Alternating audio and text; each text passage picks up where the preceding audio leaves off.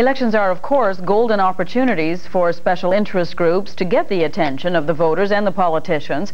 And in addition to the federal election, those groups can also take advantage of a large by-election here in Manitoba. Voters in 5 provincial ridings go to the polls on September the 21st. Should the Filmon government lose all the by-elections, the Conservative majority government is at stake. As Del Simon reports, the importance of this by-election isn't lost on some of the groups unhappy with recent provincial cutbacks. And can we count on your support for the upcoming election?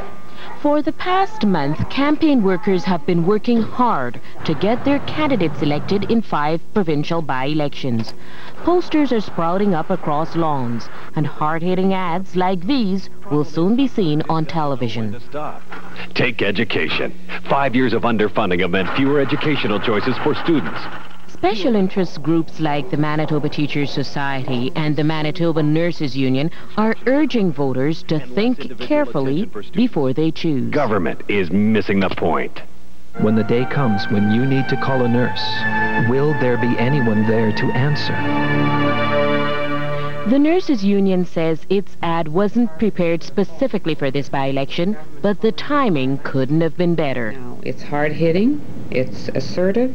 We want the public to be aware of what's happening in our healthcare system. Because while both unions claim the ads are non-partisan, they're clearly aimed at the Filmon government, which implemented health reform and cuts in education funding.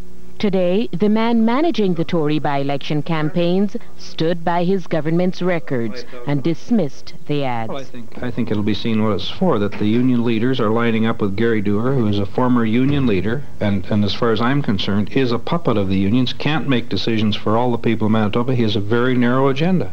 The ads will be aired starting tomorrow. Del Simon, CBC News, Winnipeg.